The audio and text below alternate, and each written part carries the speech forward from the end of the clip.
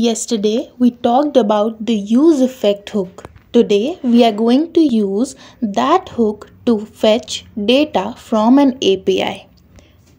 The useEffect hook makes it incredibly easy to fetch or retrieve data from an API. So today we are going to retrieve some dog images from the given URL.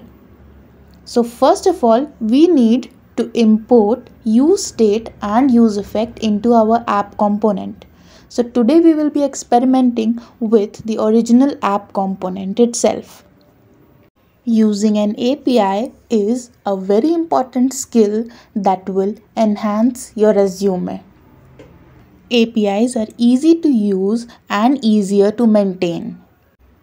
Next, inside our function app, we are going to insert some constant and a function.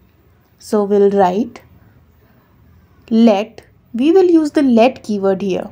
Let is used to declare block scoped variable.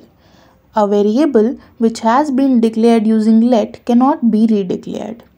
So our variable name is dogImage and the function used is setDogImage.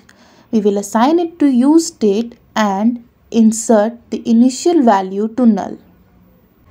After using our useState hook, we are going to add the useEffect hook in our app component, and inside that we are going to insert our arrow function and then assign it to the fetch function. Within our useEffect function, we will use setDogImage to set dogImage to the URL that we have received. The URL for the website is present in the description box below. You can either copy it from there or you can pause this video and manually type the URL. The component will be responsible for displaying an image of a random dog that is received from the API that we are fetching from. Next, we use dogImage as the source for our image so that we can display the random image of the dog. The fetch keyword is used to request to the server and load the information in the web page. The request can be of any APIs that return the data of the format JSON or XML. So it is a promise. Here we are using our response as response.json. Another thing you notice here is the then method that we have used twice. Then method has been defined in the promise API. It is used to deal with asynchronous tasks such as API calling. Previously, callback functions were used instead of this method, which made the code difficult to maintain. Now we will fill our return statement. The API we are using has a few different endpoints that we can use, but for this example we will just use the random image endpoint.